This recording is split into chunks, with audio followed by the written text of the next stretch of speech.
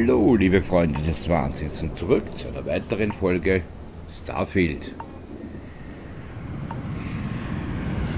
Nach dem letzten Abenteuer befinden wir uns hier auf meiner Basis.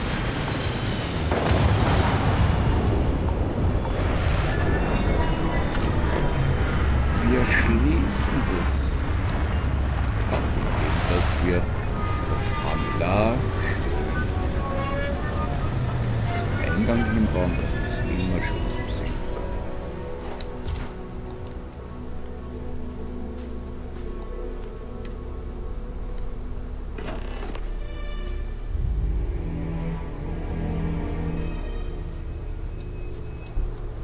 Tja. Eine wunderschöne Deko. Außerdem war da noch was. Andrea wollte mit mir reden. Die Allheit wartet also. Ich habe weniger Angst als gedacht. Wenn man die bekannte Welt verlässt, erreicht man vielleicht einen besseren Ort.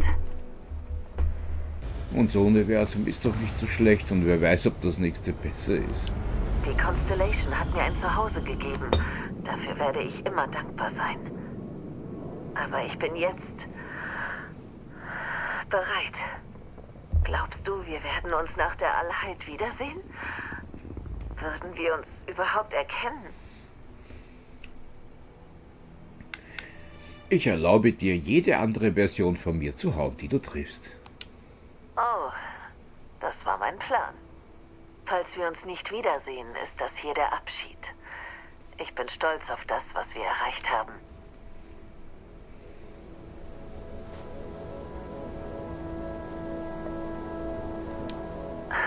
Es hat eine große Last von mir genommen, dir die Wahrheit zu sagen. Danke, dass du mir zugehört hast. Aber darüber zu reden und die Jahre Revue passieren zu lassen, hat unschöne Erinnerungen geweckt. Ich bin für dich da, wenn du jemanden zum Reden brauchst. Danke. Das bedeutet mir sehr viel. Ich habe dir gesagt, dass ich viele Jahre lang am Rand der besiedelten Systeme mit Schmugglern kooperiert habe. Mit einigen davon habe ich eng zusammengearbeitet und mit der Zeit Beziehungen aufgebaut. Sie waren keine Versprochenen, aber ich habe sie als Freunde gesehen.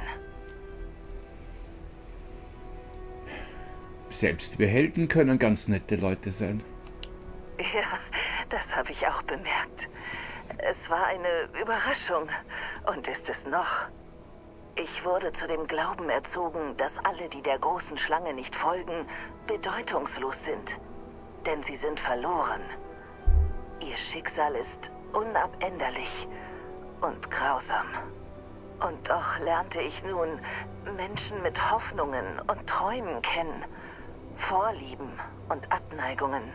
Es kam mir vor wie ein kleiner Verrat an Haus Varun, aber meine Freunde waren mir wichtig. Und dann habe ich sie verloren. Es ist nie leicht, einen Freund zu verlieren. Ich habe darin nicht viel Erfahrung. Es ging so plötzlich. Wir waren auf einem abgelegenen Planeten, um Fracht umzuladen, als aus dem Nichts Fanatiker auftauchten. Wir konnten kaum reagieren. So viele wurden sofort getötet. Meine jahrelange Ausbildung hat mich wohl gerettet.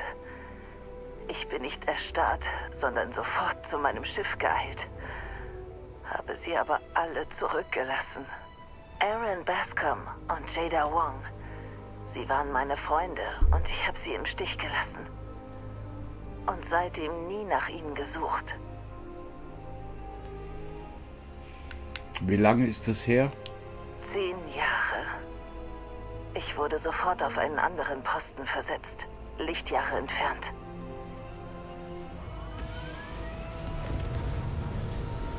Wenn sie nur halb so stark sind, wieso sind sie durchgekommen? Ganz gewiss. Sie waren einfallsreich. Aber wie sehr wurde ihr Leben durch diesen Moment zerrüttet. Seit ich dich kenne, denke ich mehr und mehr über all das nach. Wie merkwürdig alles war. Wie ich nie erfahren habe, was wirklich passiert ist oder was aus ihnen geworden ist. Meine Verbindung zu dir hat mich daran erinnert, was es heißt, jemandem zu vertrauen. Für ihn da zu sein. Das darf ich nie wieder vergessen. Ich muss dem endlich nachgehen. Und ich hätte dich dabei gerne an meiner Seite. Ich weiß nicht, was wir finden, aber ich weiß, mit dir wird es leichter. Für dich würde ich alles tun, Andrea. Danke, das ist... Tut mir leid. Ich bin es nicht gewohnt, dass jemand mir gegenüber so hilfsbereit ist. Ich weiß nicht, wo sie sein könnten, aber ich glaube, wir sollten unsere Suche in Aquila City beginnen. Dort habe ich Aaron Bascom zuletzt gesehen. Könnten wir uns ein wenig unterhalten? Was? Nochmal? Du hast den Gesandten also getötet. Ich will deine Entscheidung nicht hinterfragen, aber ich verstehe deine Beweggründe nicht. Oberflächlich zumindest schien der Gesandte die vernünftigere der zwei Optionen zu sein. Ich habe öfter darüber nachgedacht, als du denkst. Dann fehlt mir wohl einfach deine Weitsicht. Eine wenig zufriedenstellende Antwort, aber so sei es. Aber hat seine Identität es schwieriger gemacht? Es fühlt sich so an, als hätte ich zweimal einen Freund verloren. Das verstehe ich. Ich hätte mir nie träumen lassen, dass es ein Wiedersehen gibt. Und es dann so enden muss. Doch nun gibt es nur noch einen Weg nach vorne. Und wir müssen mit dem Hunter zusammenarbeiten. Der Hunter ist ein Mittel zum Zweck, mehr nicht. Es freut mich, dass du das sagst. Und dass du dich nicht wirklich auf seine Seite schlägst. Du sollst nur wissen, mir ist bewusst, dass du zu unglaublichen Entscheidungen gezwungen wurdest. Dass unsere Freundschaft uns so weit gebracht hat, bedeutet mir viel. Ich vertraue dir. Darum werde ich dir bis zum Ende helfen. Danke für deine Unterstützung, bedeutet mir viel. Das freut mich und ich gebe sie gern. Ich weiß, du hast viel zu tun, daher will ich dich nicht länger aufhalten. Doch ich bin hier und bereit für die Zukunft mit dir. So, was das oder willst du nochmal reden? Okay, na dann ab nach Aquila City.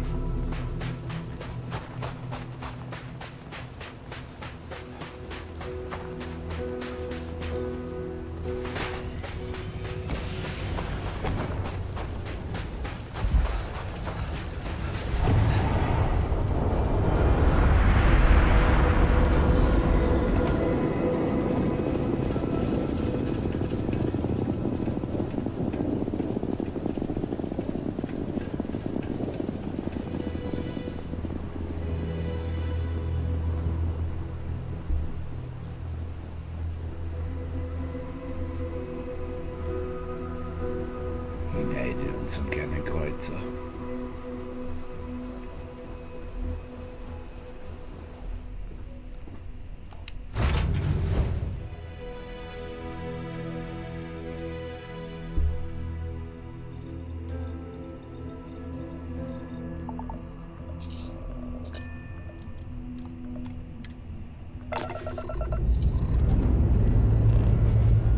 Wir können starten.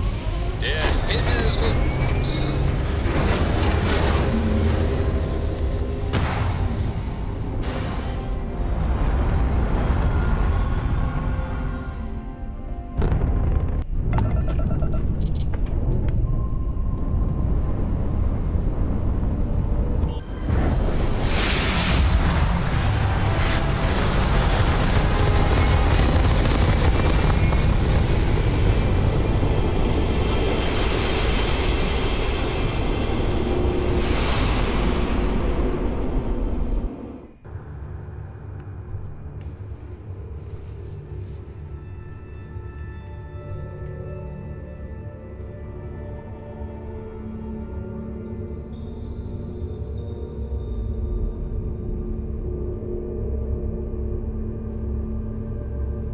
Du hast es geschafft.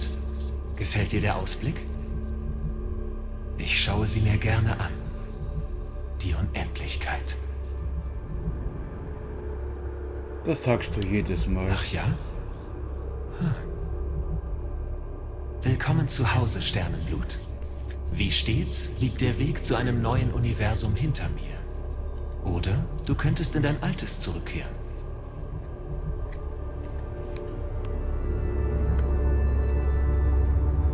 Indes du den Schritt in Richtung Unendlichkeit erwägst, zeige ich dir, was mit dem Universum, das du vielleicht verlässt, geschehen wird, während sich deine Essenz durch Raum und Zeit verteilt. Der Hunter wird erneut wiedergeboren. Sein Ethos der Zweckmäßigkeit und des freien Willens breitet sich in dem Universum aus, das er zurücklässt.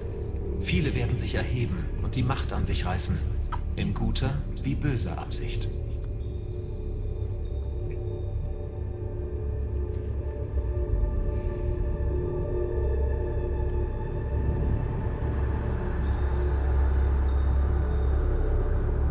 Die zurückbleibenden Mitglieder der Constellation werden ihre Materialien über die Entdeckung der Artefakte, die Sternenblüter und die Allheit veröffentlichen. Die Erkundung des Alls in den besiedelten Systemen im Zeichen der Hoffnung erhält einen neuen Schub. Es war schön, dich zu sehen.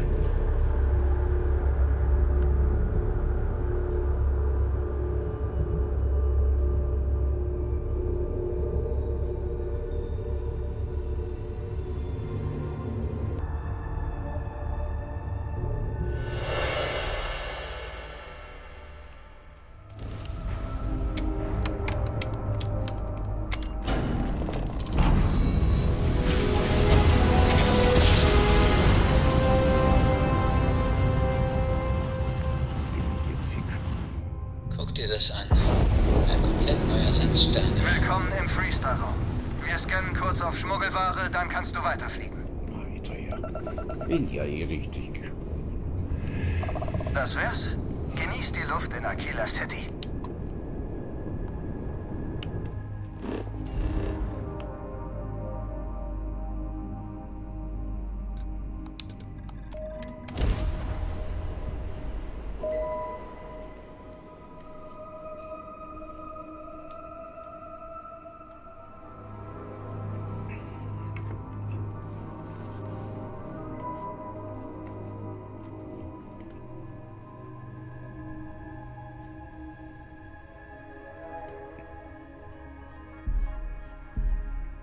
Es duftet nach Holz, Getreide und... Chunks? Ja, das sind Chunks.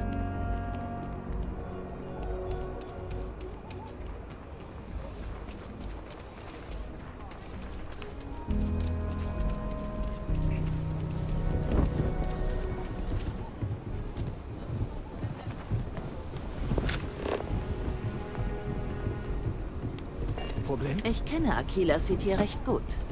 Besser vielleicht, als mir lieb ist.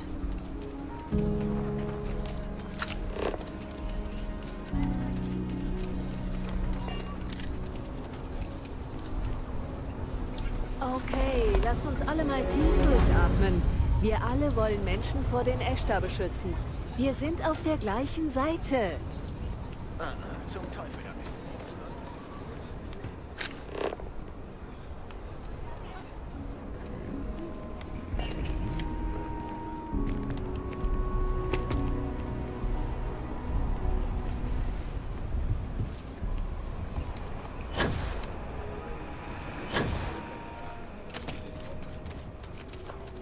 Ich kenne einen Typen, der den Red Mile Run echt abgeschlossen hat. Hat zwar ein Auge verloren, aber nicht gerettet. Ah ja, Aggies. Ich war viel zu oft dort und kann es nicht empfehlen. Kennst du Aggie schon? Er ist nicht hier. Ich schulde ihr alles. Ich bin enttäuscht, aber auch erleichtert. Das überrascht mich nicht. Das war ja Wunschdenken von dir. Ja, aber ich sollte mich nicht erleichtert fühlen. Na, warum muss das alles so schwierig sein? Jemand hier muss mehr wissen. Wir sollten uns umhören. Wenn du Credits hast, gib sie bei Ethan aus. Sonst gibt er im Stress. Lass mich. Ich suche Aaron Pascal. Du? Du suchst doch nicht nach Aaron. Sie tut's. Hallo, Aggie. Ist lange her. War mir nicht sicher, ob du dich an mich erinnerst. Dich vergesse ich nicht so schnell.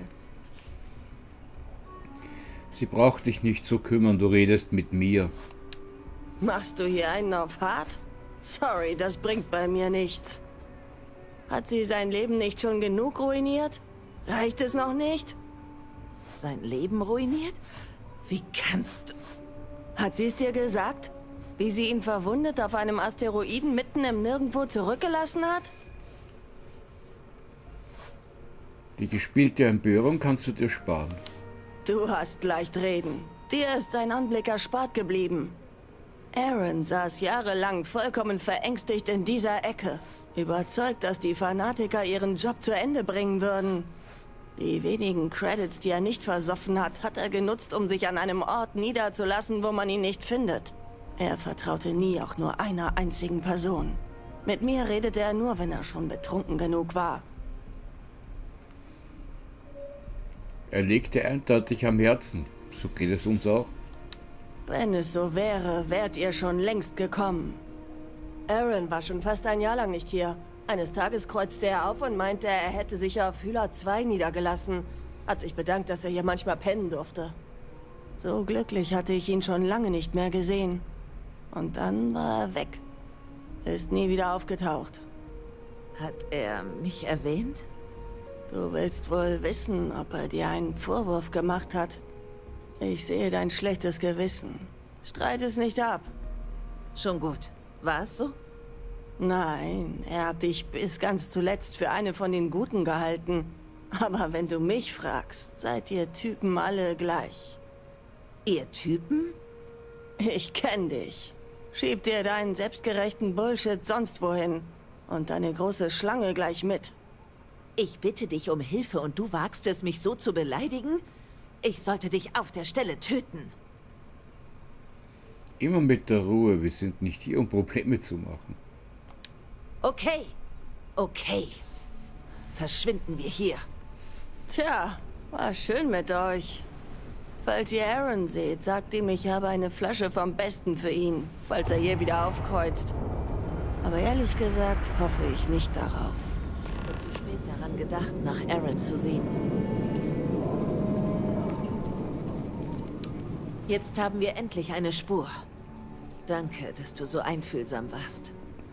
Auch wenn diese Frau es nicht verdient hat. Mir fehlt dafür die Geduld. Sie war bloß ehrlich zu uns.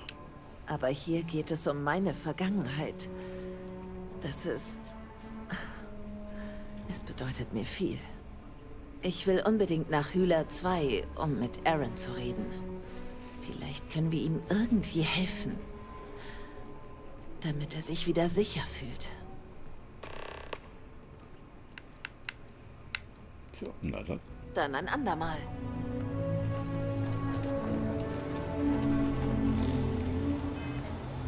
Hühler 2.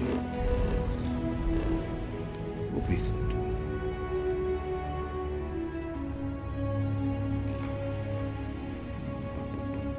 Ah, da hinten.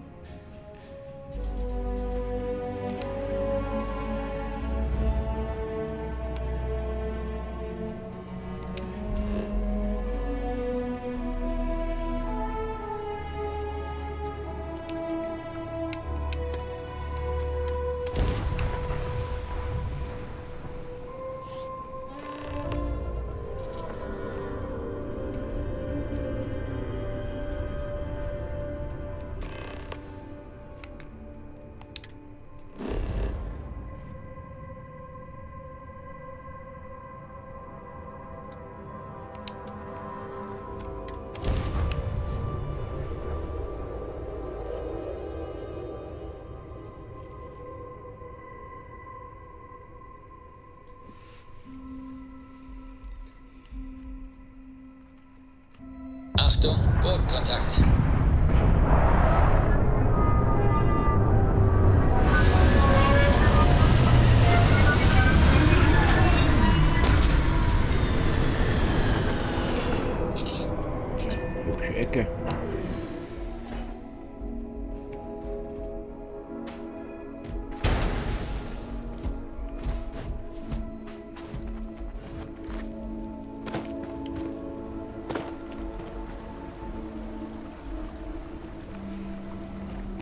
Ja, nur leider sind wir nicht zum Schwimmen hier.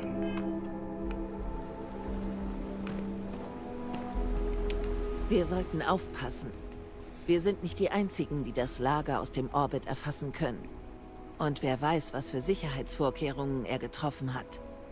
Würdest du mich zuerst mit ihm reden lassen? Das ist mir wichtig. Übernimm du das Gespräch.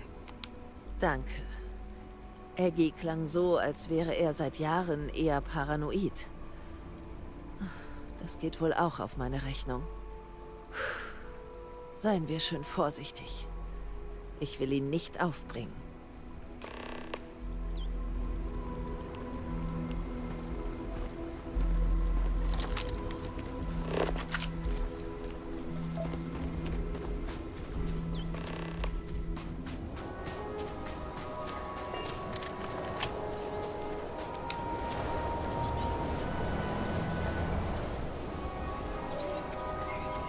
Mal schauen, was wir da sehen.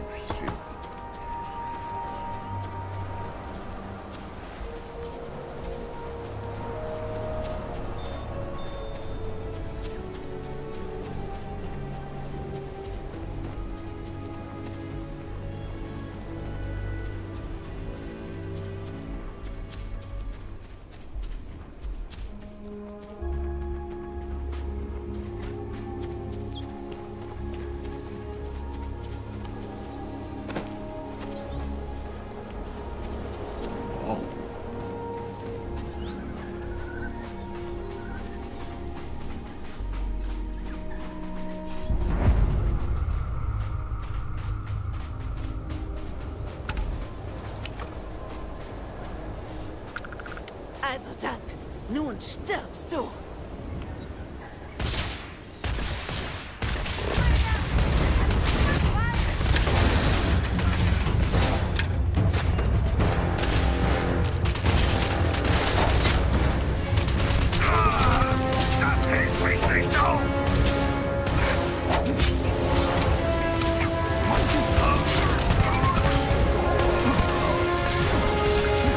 War was Wertvolles dabei?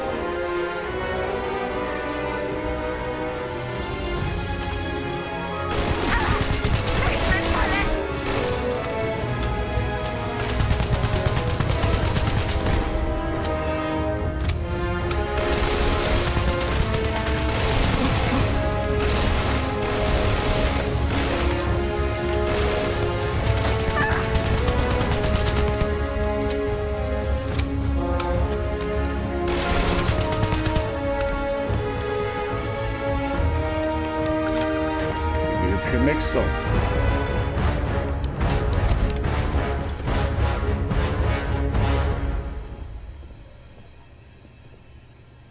Ich dachte, ich hätte was gesehen, bin aber nicht sicher.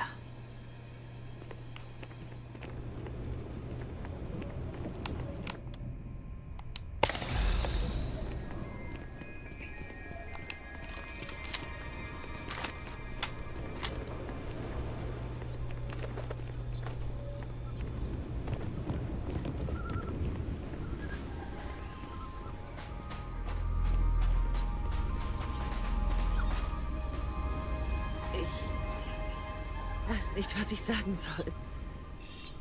Ich hatte gehofft, mit ihm zu reden, es wieder gut zu machen. Ich war auch innerlich darauf gewappnet, von ihm verflucht zu werden. Aber ihn so zu finden, kommt unerwartet. Wenigstens hat dieser Abschaum ihn nicht erwischt. Er scheint schon eine ganze Weile tot zu sein. Sieh dich um. Er stand in Kontakt mit Jada Wong, da bin ich sicher. All das darf nicht umsonst gewesen sein. Ich habe zu spät daran gedacht, nach Aaron zu sehen.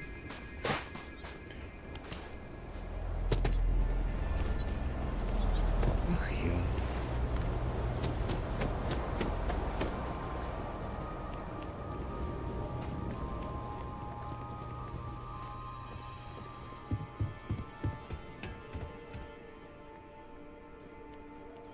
Oh, Kiste. Mist.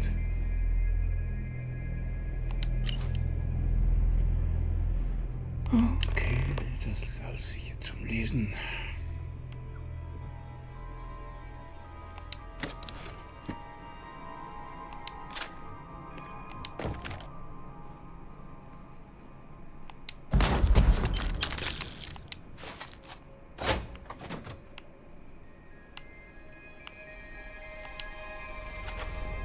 Hast du was entdeckt? Dann zeig es mir bitte. Das hätte ich mir denken können. Jada hat den Ärger schon immer magisch angezogen. Daran hat sich bis heute sicher nichts geändert. Sie muss ziemlich willensstark sein. Ist sie immer schon gewesen. Jada war jünger als die meisten anderen Schmuggler, die wir rekrutierten. Darum gab es Zweifel an ihr. Doch im Laufe der Zeit wandten wir uns immer häufiger an sie, bis wir uns fast nur noch auf sie verließen. Sie war eine geschickte Pilotin, so gerissen wie willensstark. Sie hat immer davon geredet, dass sie im Ruhestand wie eine Königin leben wollte. Dass sie Rache will, überrascht mich nicht. Doch dass sie so weit geht, wir müssen sie finden. Aber vorher, ich habe da etwas entdeckt und weiß nicht, was ich damit anfangen soll. Aaron verfasste eine Antwort an Jada, hat sie aber nie geschickt. Er schien die Fanatiker zu erwarten. Er wusste wohl, dass sie nach ihm suchen. Eggy meinte, er lebte jahrelang in Angst. Vielleicht hat er sich das nur eingebildet. Falls die Fanatiker ihn tatsächlich jagten, war diese Angst begründet. Allerdings erwähnte er jemanden, der ihm eigentlich nichts sagen sollte. Tomisar Kadik. Mir sagt der Name auch nichts. Gut so. Tomisar war die Verbindung zu Haus Varun für meine Aufträge in den besiedelten Systemen. Von ihm erhielt ich meine Befehle. Ihm erstattete ich auch anschließend Bericht. Er hat außerhalb von Haus Varun keine Kontakte. Nur ich weiß, wo und wie man ihn findet. Aaron sollte ihn überhaupt nicht kennen.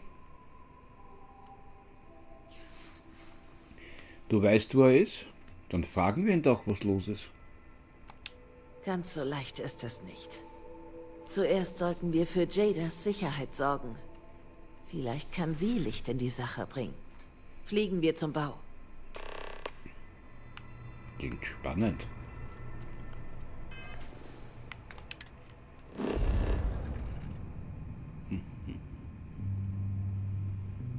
Ach, da waren wir ja schon mal.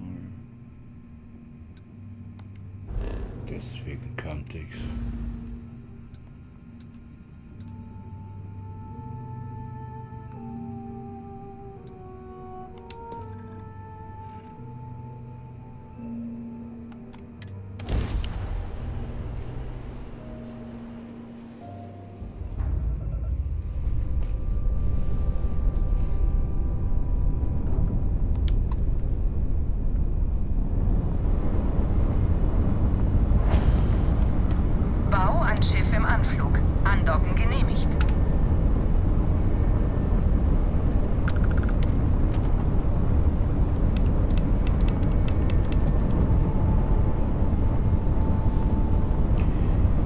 Wenigstens versuchen sie einen nicht zu erschießen. Das ist immer schon sehr von Vorteil.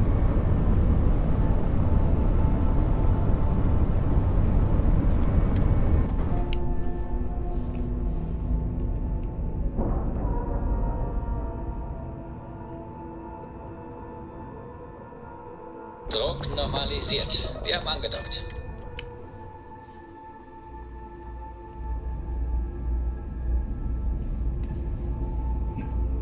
Falls sie nicht dort ist, weiß bestimmt jemand über sie Bescheid. Kann ich dir irgendwie helfen? Man sagt, das sei früher eine Luxusstation für hohe Offiziere des UC-Militärs gewesen. Es fällt schwer, das zu glauben, wenn ich mich umsehe. Dich habe ich hier noch nie gesehen. Willkommen im Bau. Raina Marquez. Ich leite die Vanguard-Station hier. Wenn du etwas von der Vanguard willst, hast du das hoffentlich vorher mit dem Mast geklärt. Sonst war der weite Sprung umsonst, fürchte ich. Ich suche Jada Wang. Wang? Echt jetzt? Es gibt hier mindestens 3 andere Piloten, über die ich eher Beschwerden erwarten würde. Zuallererst muss ich dich darüber informieren, dass es bei der Vanguard ein formales Überprüfungsverfahren gibt. Es kann also eine Weile dauern, okay? Also, worum geht es bei deiner Beschwerde? Ich will mich nicht beschweren, bloß reden. Oh, okay. Sorry, die Macht der Gewohnheit. Jada ist nicht hier, schon seit einer Weile nicht mehr. Sie ist einer geheimen Fährte auf der Spur. Ich, bin nicht sicher, ob ich mehr verraten sollte. Ich weiß, hinter wem sie her ist. Ich habe Infos, die ihr helfen könnten. Ich kann das nicht einfach so rausposaunen.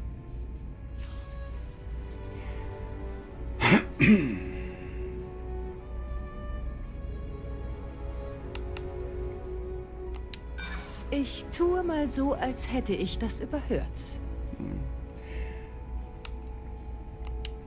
Jetzt sei doch nicht so. Ja, das hoffe ich.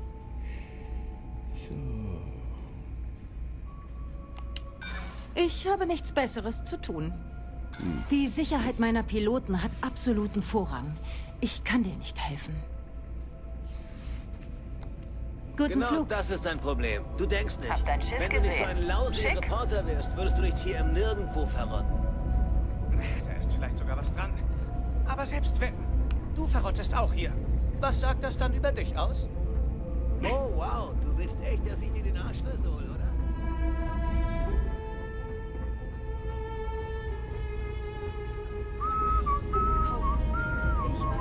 Der Barkeeper.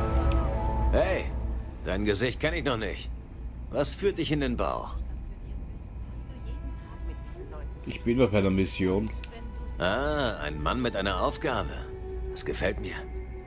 Keine Sorge, ich stelle keine Fragen. Ich weiß, dass Geheimnisse geheim bleiben sollten. Naja, du bist hier willkommen, solange du dem Militär der United Colonies Respekt erweist.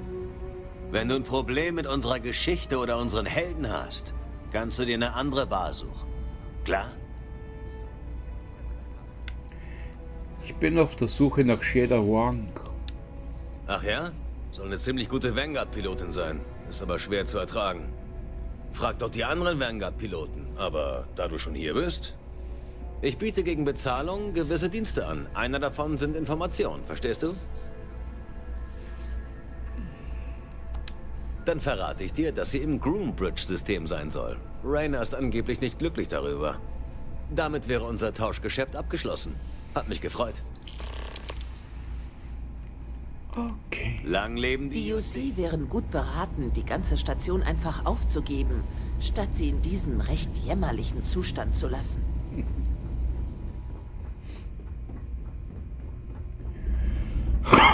Ist ein bisschen überraschend, oder? Hier draußen am Rand des UC. Naja. Man kann nicht alles haben.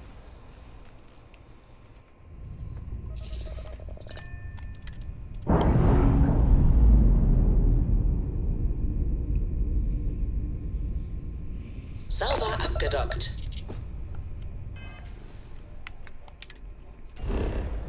Aber weiter geht's, die Schnitzeljagd.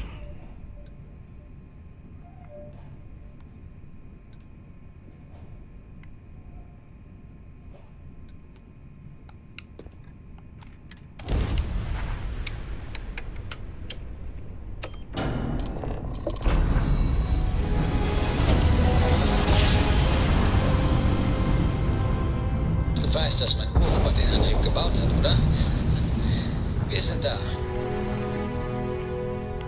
Unbekanntes Schiff, Sie haben hier nichts zu suchen. Was sind Ihre Absichten?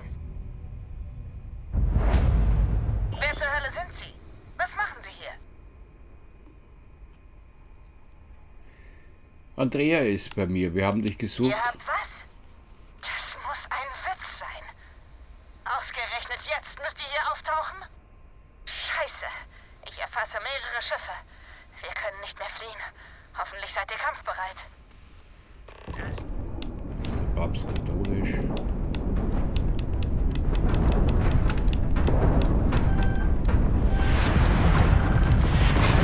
Ihr Grabantrieb ist tot.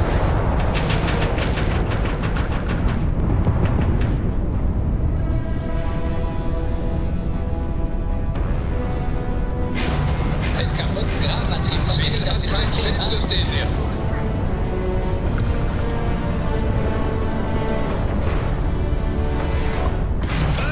Das war Ihr Grabantrieb. Also ich verschwinde erst wieder, wenn ihr mir verratet, warum zur Hölle ihr gerade jetzt aufgetaucht seid. Wir hatten Zeit. Andrea will Wiedergutmachung leisten. Für die Vergangenheit. Nach 10 Jahren Funkstille? Verzeiht, aber das ist schwer zu glauben, wenn nicht sogar verdächtig. Mein Grafantrieb ist im Eimer. Ich muss ihn reparieren, falls das noch möglich ist. Ihr hättet mich wegblasen können, aber das habt ihr nicht getan. Was genau führt ihr im Schilde? Wenn ihr unbedingt wollt, kommt rüber und erklärt euch. Aber ihr solltet wissen, dass ich bewaffnet bin und auf eure Köpfe ziele.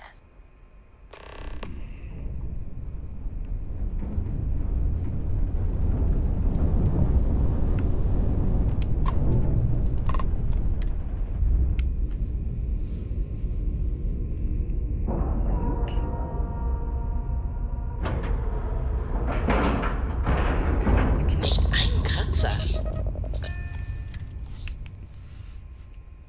Schön, wieder auf unserem Schiff zu sein.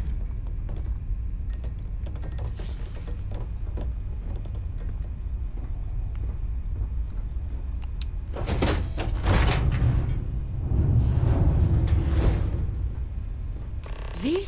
Wie kannst du es wagen, hierher zu kommen? Ich bin froh, dass es dir gut geht, Jada.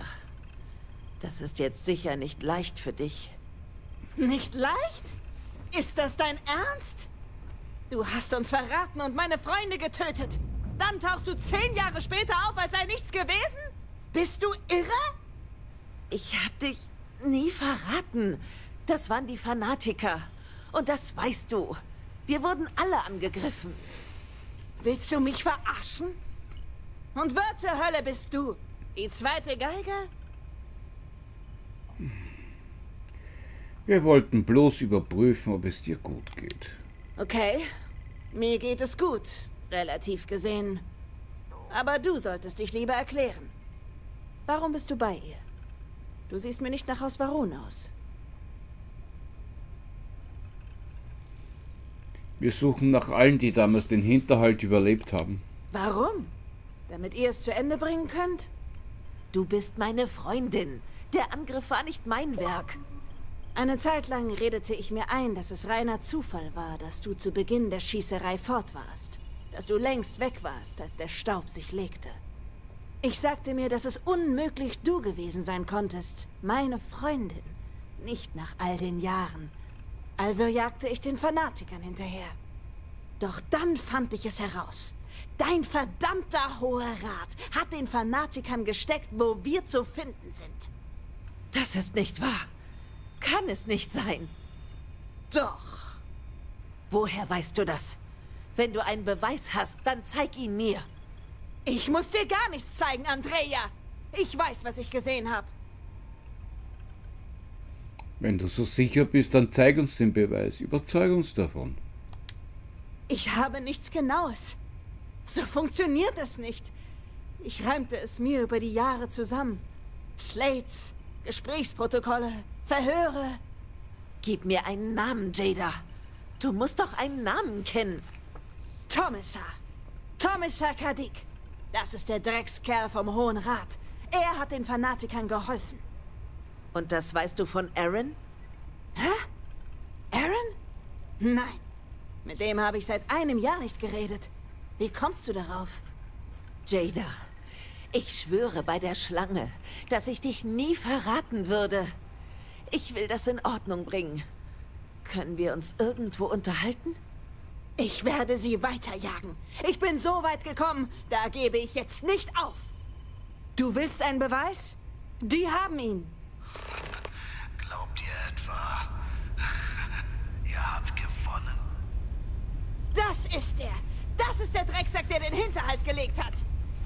Wenn ihr die Wahrheit sagt, dann schaltet ihn mit mir aus.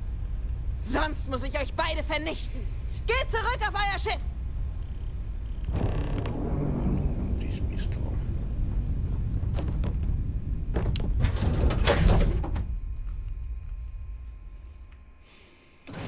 Heute freue ich mich in dem Wissen, dass die große Schlange mein Schiff und meine Crew wahrhaft gesegnet hat. Warum sonst sollte sie mir den dreckigen Rest unserer Säuberung von damals überbringen? Das entkommene, gerechte Opfer. Euer jämmerlicher, hoher Rat hat die Sache der großen Schlange verraten und euch ausgeliefert, um für seine eigenen Sünden zu büßen. Es hat mich immer geformt, dass ihr eurem verdienten Schicksal entkommen seid. Doch jetzt nicht mehr. Im Namen der Schlange werde ich euch aus diesem Universum tilgen.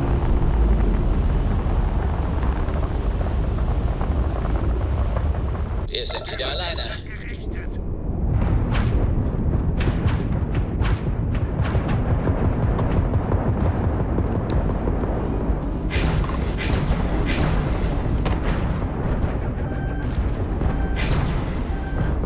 Ihr Nachvertrieb ist unten.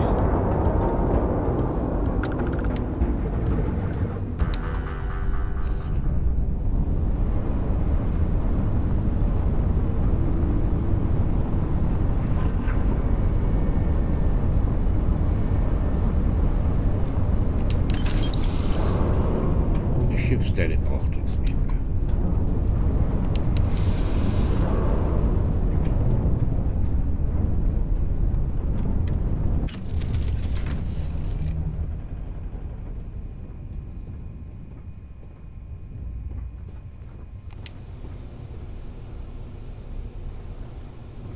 Das verstehe ich nicht. Es kann nicht sein. Der Hohe Rat würde uns niemals so verraten. Er muss gelogen haben. Er schien sich seiner Sache ziemlich sicher zu sein. Die Fanatiker interpretieren die Lehren von Jinan Varun in der feindseligsten aller Deutungen. Sie betrachten sich als die einzig wahren Anhänger der großen Schlange. Sie sind sich ihres Glaubens und ihrer Taten absolut sicher. Aber im Recht sind sie deshalb nicht. Irgendwas fühlt sich nicht richtig an. Diese Nachricht, der Code, das kommt mir bekannt vor. Ich weiß, wo wir hin müssen. Du musst wissen, das Haus Varun die Geheimhaltung fast über alles stellt. Wer in die besiedelten Systeme geht, kann nicht zurückkehren. Oh je, sie können dich nicht zwingen, ewig in der Fremde zu bleiben. Vielleicht nicht ewig, aber zumindest so lange, bis die Mission erfüllt ist. Wenn wir eine Mission erhalten, werden wir aus dem Herrschaftsgebiet von Haus Varun gebracht. Wir springen nicht selbst. Wir erhalten keine Koordinaten für Varun Kai, unsere Heimatwelt. Wir können also nicht zurückkehren. Nur wenigen Auserwählten ist dieses Wissen anvertraut. Ohne Erlaubnis komme ich also nicht nach Hause. Klingt so, als würde man dich benutzen. Es wurde als nötig erachtet, zum Schutz von Haus Varun. Es funktioniert seit Generationen. Und ich soll es in Frage stellen? Aber ich muss doch etwas tun können. Ich kann zwar nicht nach Hause, aber es gibt einen anderen Weg. Doch dieser Weg würde dich vor ungeahnte Gefahren stellen. Ich kann nicht garantieren, was passieren wird. Ich bringe das mit zu Ende, egal was passiert. Danke. Das bedeutet mir sehr viel. Dort ist eine alte Sternenstation, in der ich vielleicht Antworten bekomme. Ich weiß, das klingt vage. Wenn wir dort sind, wird alles klarer. Na dann.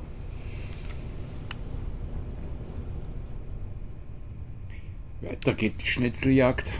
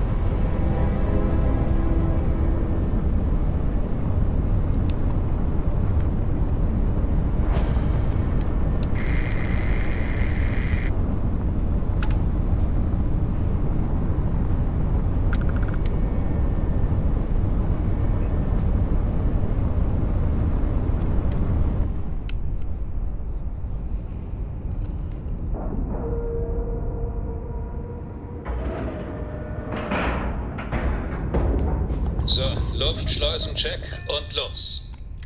Dann rein mit uns. Heben wir sofort ab oder erfordert vorher noch etwas anderes deine Aufmerksamkeit? Dann folgen wir. Ich sage es nochmal. Das wird für dich gefährlich. Vielleicht für uns beide. Du musst mir vertrauen. Diese Stationen wurden von den Colonies gebaut während des Kreuzzugs der Schlange. Seit Beginn des Friedens stehen sie leer.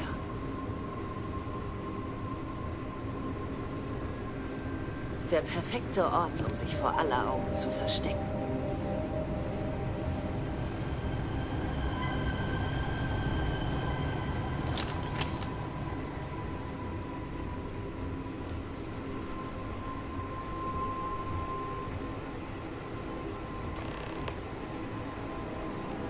Bevor wir weitergehen, hör mir gut zu. Lass deine Waffen unbedingt stecken und mach keine plötzlichen Bewegungen. Tu nichts, was feindselig wirkt. Ich entscheide hier, wann Feindseligkeiten notwendig werden. Dann hoffe ich, dass du nur kluge Entscheidungen triffst. Bitte, gib mir einen Moment.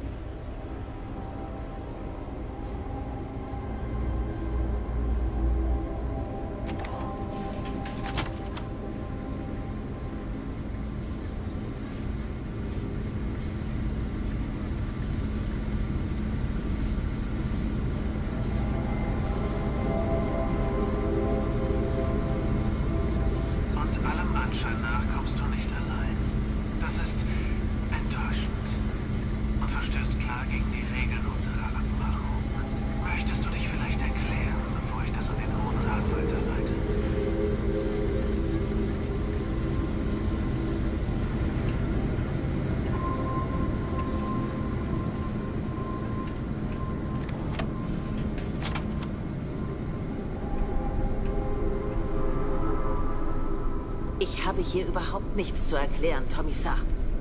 Dein Tonfall überrascht mich. Was ist nur in dich gefahren? Du bist ganz anders, beinahe ungehorsam. Ich weiß, was du getan hast. Weiß von den Nachrichten. Was redest du denn da? Natürlich sende ich dir Nachrichten. So funktioniert das eben. So hat es immer funktioniert. Ich rede von den Fanatikern. Denen, die meine Freunde ermordet haben und auch mich töten wollten. Nein, du irrst dich. Oder du bist verwirrt. Nichts davon ist jemals passiert. Genug! Ich hab die Kopien, Kommissar. Du warst es. Von dir wussten sie, wo sie uns finden. Wir sollten alle tief durchatmen und haltlose Anschuldigungen vermeiden. Du gehörst zu dieser Constellation-Gruppe. Ich weiß alles über euch. Ihr habt sie gegen mich aufgehetzt, ihren Kopf mit Lügen gefüllt. Damit kommt ihr nicht durch. Ich bin nur wegen des Feuerwerks hier, Mann. Du wirst bald merken, dass das ein schrecklicher Fehler ist. Genug! Wir regeln das jetzt unter uns. Das geht entschieden zu weit. Bring sie sofort zur Vernunft. Ihr würdet es nicht wagen, mir etwas anzutun. Oder Haus Varun wütend zu machen. Wenn du mich fragst, sie ist bereit, dich zu töten. Nein, bitte! Wenn Andrea mich verletzt, verliert sie ihre Verbindung zum Hohen Rat. Zu Haus Varun. Ohne mich kehrt sie nie mehr nach Hause zurück. Du musst sie zur Vernunft bringen. Er trägt die Schuld. Er muss sterben. Hast du mich nicht gehört? Du würdest alles verlieren. Das ist mir klar. Ich kenne den Preis. Aber er verdient es doch, oder?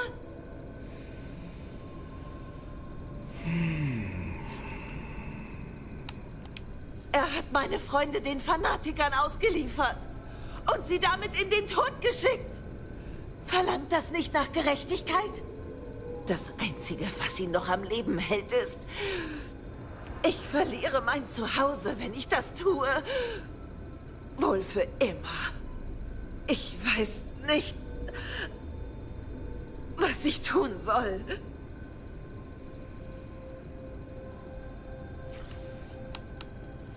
Ich mache es, damit du es nicht tun musst. In Ordnung.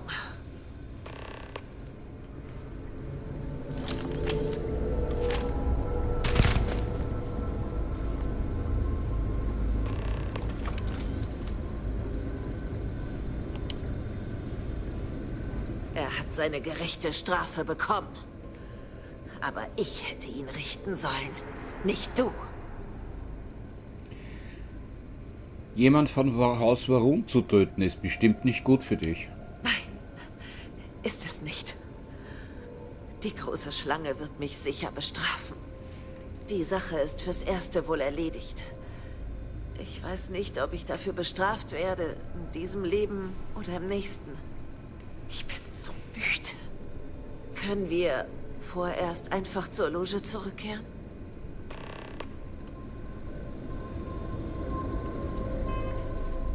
Machen wir doch.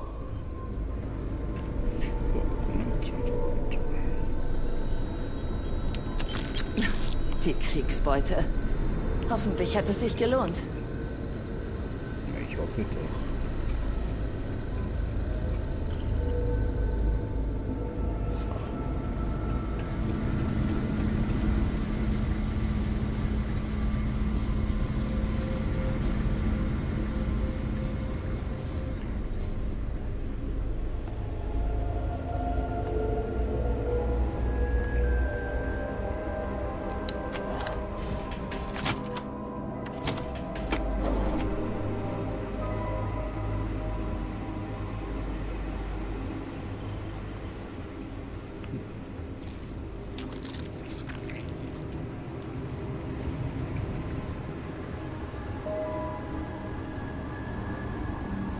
Unerwartet.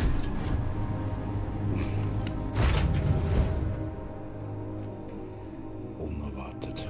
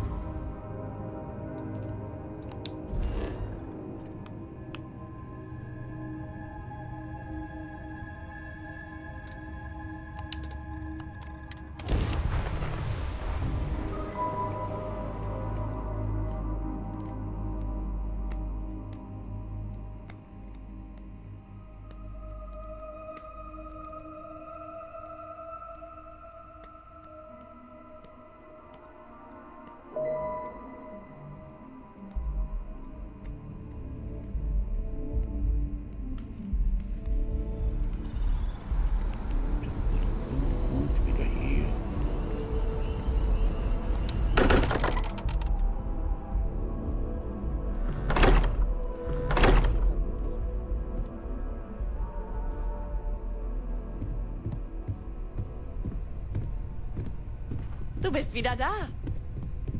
Ja. Ist das zu glauben?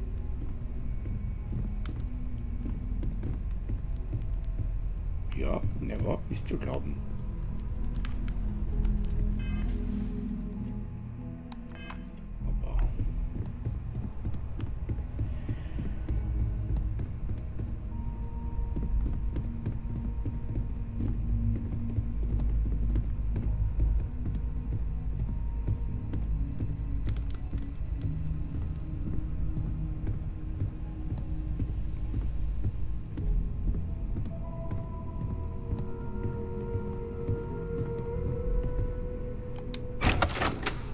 Aber nein, da will sie sicher nicht rein.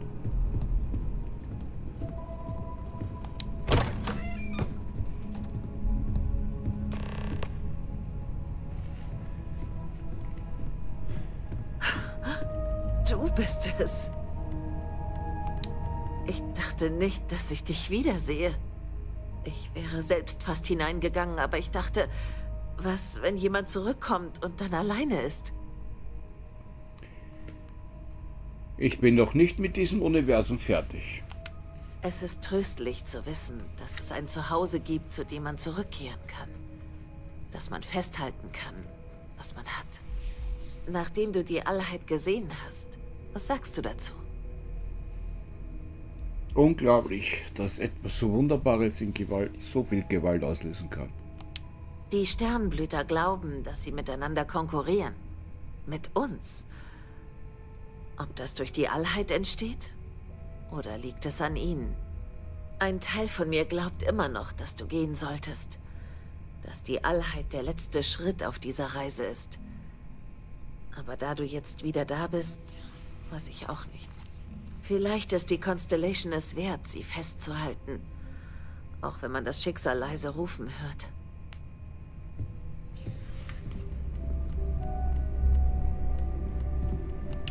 Danke, dass du mit mir hergekommen bist.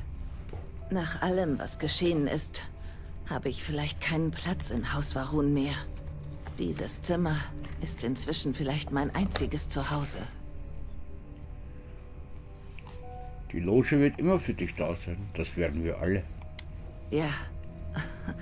Ich weiß, dass ich nicht vollkommen allein bin. Und das spendet mir Trost. Doch so einfach ist es nicht. Ich weiß nicht, wie ich ohne eine Verbindung zu Haus Varun leben soll.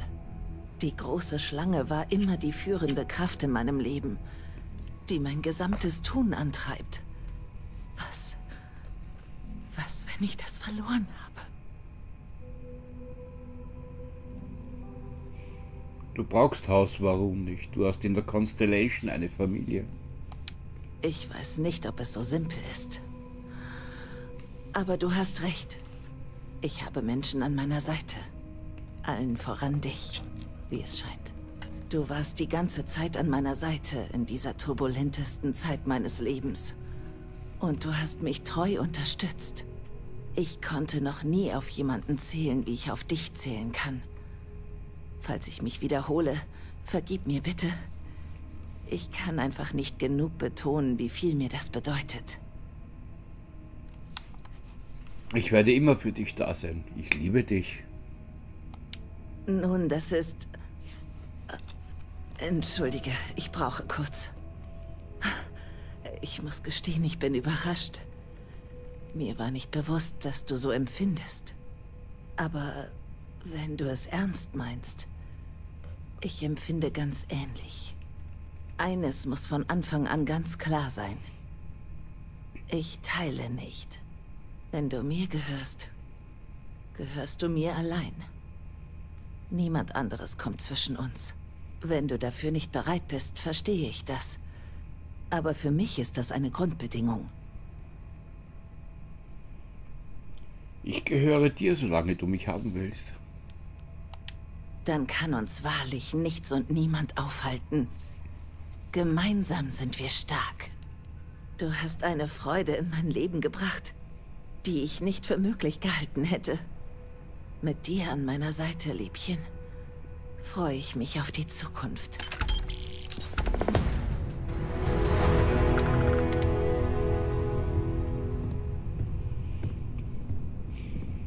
So, das war's dann für heute. Ich hoffe, es hat euch gefallen und wir sehen uns dann das nächste Mal. Lasst mir bitte ein Like da oder ein Kommentar. Ich bin raus.